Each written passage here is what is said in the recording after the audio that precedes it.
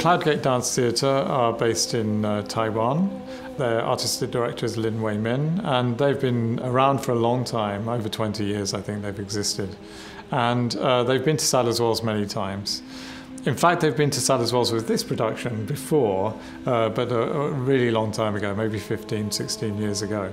It's a classic work of theirs, Songs of the Wanderer, and it kind of tells stories of the myths and legends of Taiwanese history.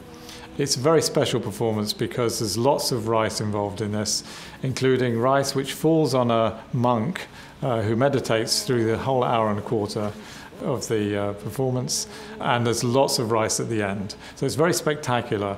And in addition to all of that, there is this beautiful music by Georgian choir.